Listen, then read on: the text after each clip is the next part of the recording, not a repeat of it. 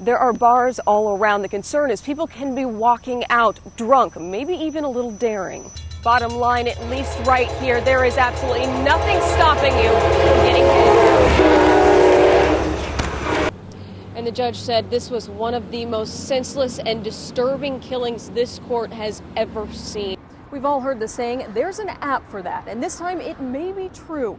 Find My iPhone led two men here to Torrey Pines State Reserve, and what started as a mission to find an iPhone quickly escalated to throwing punches and spraying pepper spray.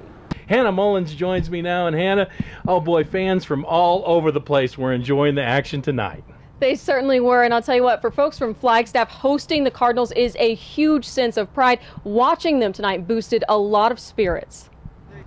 Good morning, Coach Sheldon. If you take a look at just how high up the second story is, it's really hard to imagine being so scared you think your safest option is to jump out of a burning building. And a woman was walking down this alley when a pit bull ripped right through this metal fence. Lindsay, high school is hard enough. Now, name calling usually comes from the kids, but this could be a case of a teacher talking trash. Pinecone here made the trip from New York, and she seems to be settling in just fine. Now she just sits in here and waits for her forever home and her forever person to lean on. It was a semi-automatic shotgun like this that nearly claimed the lives of two deputies. And guys, we saw a dad reach for his kids through the bus window and a wife who's afraid she'll forget what her husband smells like, and that's because this last deployment is one of the longest. Just really don't want to go. It was the first of many days the 140 Marines and sailors won't be able to wipe the tears away. I love my dad very much. He means all of me. I really love him so much. I just don't want him to go.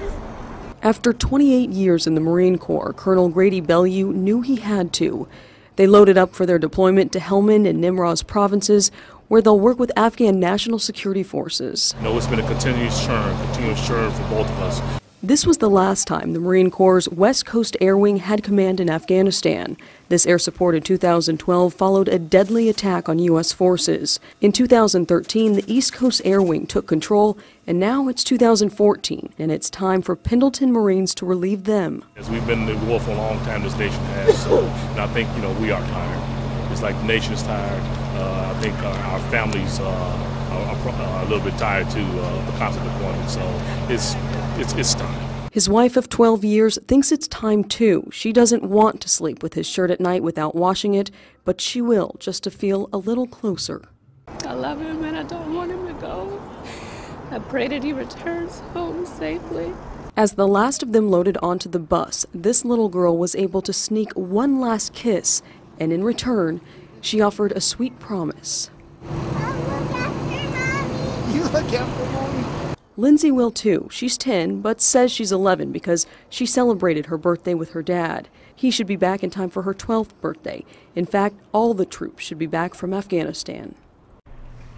They should be home at the end of 2014. We wish them all a safe return. Hannah Mullins, 10 News. A couple years back, Coco and Max found each other. I got him off the streets here. Now they coast through San Diego as a team. Coco hates to think what his life would be like without the one thing he has left. Well, I wouldn't have anybody to talk to, and it'd be more depressing. He brightened me up a whole lot. John Van Zanti of Rancho Coastal Humane Society believes more than 10% of San Diego's homeless population has pets. There's a guy that I see in Balboa Park that his dog eats before he does. Regardless of anything else that may be going on, they have the same heart connection with their pet that I do with mine. It's part of why they're opening a pet food bank for the working poor, seniors on fixed incomes, people with disabilities or terminal illnesses. Dogs and cat food, leashes, collars, grooming products, shampoo, the basic things that people need to keep together with their pets. There may be a disconnect. The bulk of the homeless population in the county lives right here on the streets of downtown San Diego. So people like Coco can't make it up to Encinitas. Rancho Coastal is hoping other organizations and shelters will reach out to them. Max is never hungry. He gets half of whatever I got. If if there's no dog food, he gets half of whatever I got. The two make ends meet. When they can't get dog food, Max gets half of Coco's dinner. If I got something, he's got something. All too often, their owners can't eat, which means dogs like Bubba have to wait. We had no meat in 3 days. Hannah Mullins, 10 News. Guys, we've been trying to help the Roberts family get in to see their home, and this is what they returned to. Their garage is just completely gutted. Dave Roberts didn't even go in at first because he knew how heartbreaking it would be.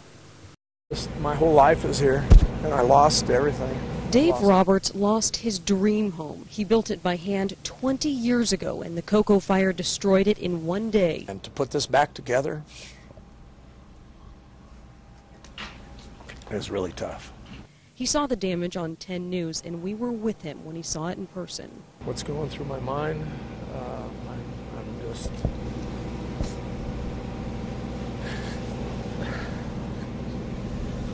When the winds picked up, the flames grew so fierce, fire tornadoes started eating away at the hillside. Oh God, something just, that's an explosion. Then a transformer blew, and we made a run for it. The storm was coming this way, blew the windows out. Roberts stayed back, trying to protect his home and help fire crews. With flare-ups all over, they faced critical decisions about who to help.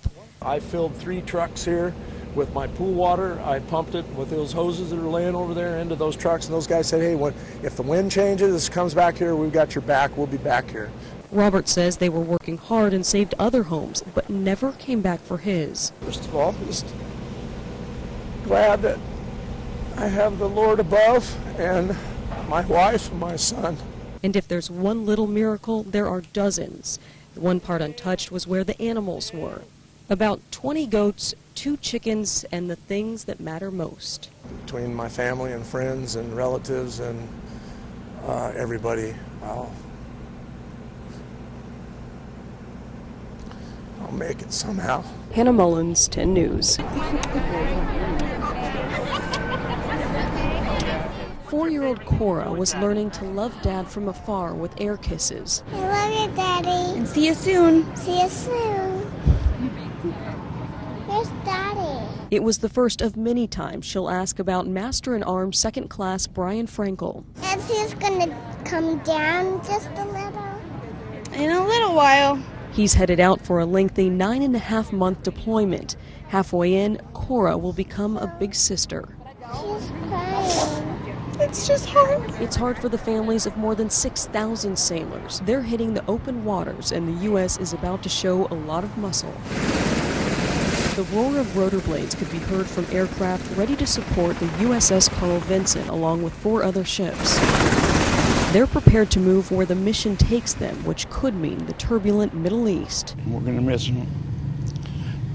Paul Kashersky drove 4 hours and showed up 5 hours early to send his teenage son off. We got put on the access list a little bit too late, is what they told us. That made his already heavy heart sink a little more. A little disappointment because we can't see him off. As the morning went on, tears started to dry, and little Cora was learning a tiny hug can mean a lot, and tears don't belong on her mom's face. Hannah Mullins, 10 News. Hannah? And Bill, this is one of the guns that was just handed over a few minutes ago, and 2 more cars have just pulled up. Don't worry, this gun is not loaded. This program, though, is put on by UAMIC, and it's a matter of keeping this community safe. The line wrapped around the lot and down the street, people looking to unload their guns. It's always been on my mind that it might get into the wrong hands. This is a good opportunity to get rid of it legally. James Retta had 12 little hands in mind of his 6 grandkids. They mean a lot to me all my life. And when you think about something like that happening here, what goes through your heart? I don't want to see it happen again. Those shots at Sandy Hook Elementary were heard across the country. The United African American Ministerial Action Council and supporters like Sheriff Bill Gore say it serves as a sobering reminder to get rid of guns people no longer want or need. And the concept is simple. Turn in a gun and get a gift card. No questions asked. It's kind of illegal, so I want to get rid of it. Do you mind if I ask how you got it? Dumpster diving, it works though. James Pfeffer was happy to get it off his hands. Retta was happy his wouldn't fall into his grandkids. Plus, he plans to use the gift card for their Christmas presents. And you're looking at a gun out here live that has just been handed over. People can keep coming. This program will run until 1 o'clock this afternoon, or until people keep coming. Now, you can get a gift card for $50 or $100 depending on the type of gun you turn in. We're live in Central San Diego. Hannah Mullins, 10 News. And Bill, last night's deadly accident was right there. We're told the train was going 52 miles an hour. Now, I had planned to show how there's not much stopping you from getting hit, and then I realized in some areas there's nothing. It's just a real, like I say, a real sad state of affairs. Jeff Clark says a 22-year-old was helping his sister celebrate her birthday. Witnesses say the warning lights flashed, the crossing arm went down, and the horn sounded. She stopped. He decided to cross underneath the crossbar before the train came, and then when she stopped, he doubled back. She was right there as her brother died in one of the most grisly ways imaginable. We heard the stud, and the next thing you know, everyone's freaking out and running down to see what's going on. Screams of sheer terror rang out from the other side of the tracks where his sister was. People nearby ran to help and saw a shoe on one side of the track. They quickly realized there was nothing they could do.